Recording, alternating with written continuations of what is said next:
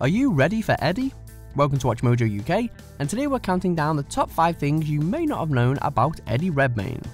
Before we begin, we publish new content every day, so be sure to subscribe to our channel and ring the bell to get notified about our latest videos.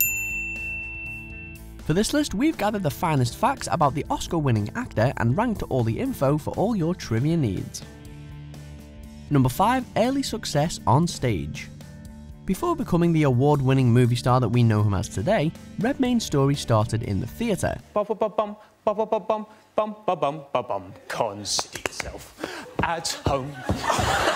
A much younger man, he attended the Jackie Palmer Stage School, which also counts James Corden amongst its alumni. But Eddie's big break came in productions of Twelfth Night and The Goat or Who is Sylvia. Quickly making a name for himself, he eventually scaled the headiest heights of theatreland when he won a Tony Award in 2010 for his performance in the play Red. Oh, ladies and gentlemen, this is the stuff that dreams are made of, wow. By contrast, his on-screen career started off quite modestly. Redmayne's first television appearance came on the CITV classic Animal Ark. Number 4. He studied with royalty. Throughout his education, Eddie attended some pretty distinguished schools.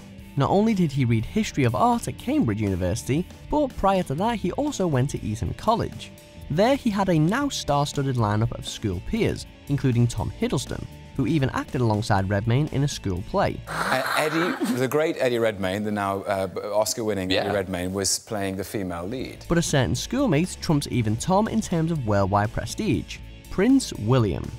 While at Eton, Redmayne was in the same year as the heir to the throne. Do you know Eddie Redmayne? I said, no, I don't, but I think he's going to show. He said, I went to school with him. He was so proud he went to school with you. They don't seem to have kept in touch, but we'd wager that they've both done a fair bit of name-dropping since then. Number 3. He used to be a model. Life might have led Eddie in another direction had some other early jobs played out differently. While trying to make it as an actor, he did a spot of modelling on the side. His unique look and individual style certainly caught attention, and he's even done shoots for high-ranking brands like Burberry.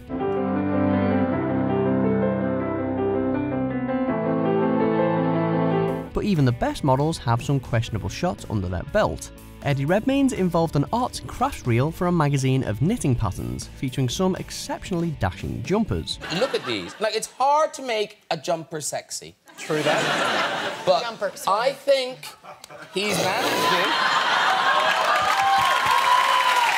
it. If nothing else, it's something for the CV, and a go-to topic for interviewers looking for a laugh at the actor's expense. Number 2. Readings, roles and Razzies.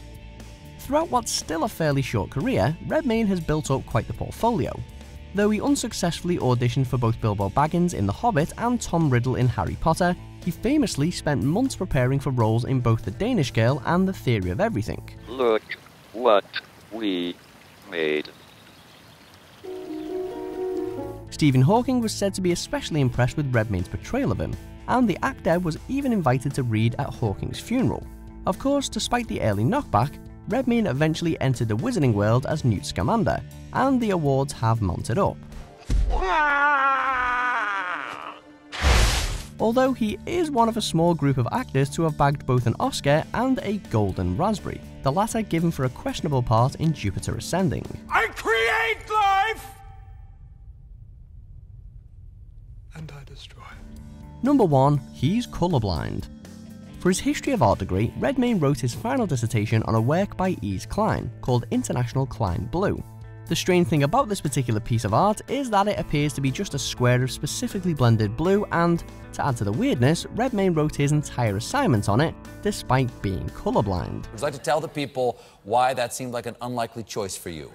Well, I mean, I am colourblind, so that was an issue. He might not even see the colour blue, as most would see it, when he looks at the piece, but that didn't stop him from graduating with honours. Eddie is truly unstoppable. Do you agree with our picks? Check out these other great clips from Watch Mojo UK and subscribe for more great content.